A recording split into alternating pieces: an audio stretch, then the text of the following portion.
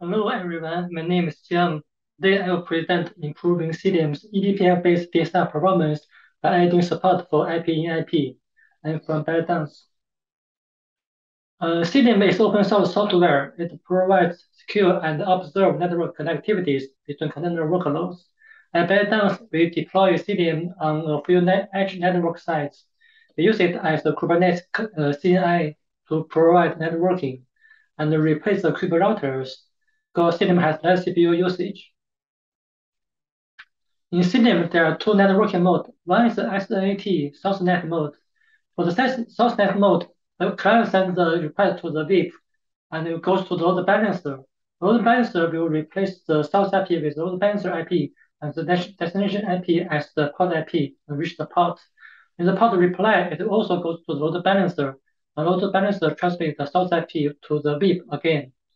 So that means every request will go to the load balancer. If there are lots of nodes here, the load balancer may become a bottleneck. Another mode is DSR mode, or direct server return mode. In the DSR mode, the client sends the IP to the VIP as before, but load balancer does not change the source IP this time. It will just forward packet to the port IP, to the ports with the port IP. In the port reply, they can use the current IP as the destination IP and send the reply directly to the client. So this benefit that there's less processing on the load balancer. But the question is that where do we store the VIP?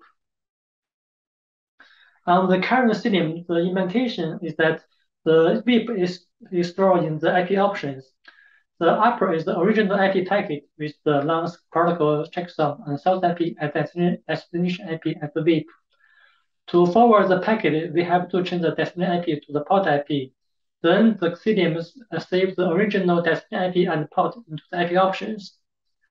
And this one will work, works. But there's one issue is that the performance will be slow on some network switches. On network switch, there are also fast path and slow path. For the IP packet with options, will go to the slow path on many switches.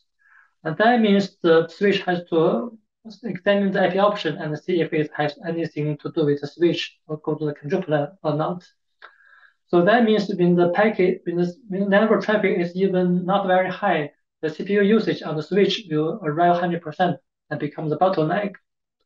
So the question is, can we do better?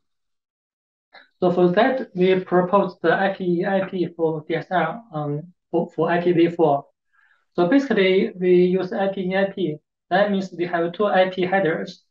The upper is original IP packet with the source IP and the destination IP as the VIP. Then we add another IP header as the outer IP header. The source IP is the load balancer IP, and the destination IP is the port IP. And there's no IP options this time. And for the inner IP header, we again change the VIP to the port IP for the easy processing. And then we save the original destination IP and the destination port into IP options. But since this IP option is inside the inner IP header, and the switch will not check the inner header, it will just check the outer header of the outer IP header, and then it will go to the slow path on the switches and have the better performance. The only drawback is that the MTU has to be smaller because we add another IP header is about 20 bytes for the UDPs. For the TCP, because we only do this for TCP SYN packets, so that means only the TCP SYN packet has a smaller CPU. For all the other packets, the TCP packet is still the same size. And that's all. Thank you very much.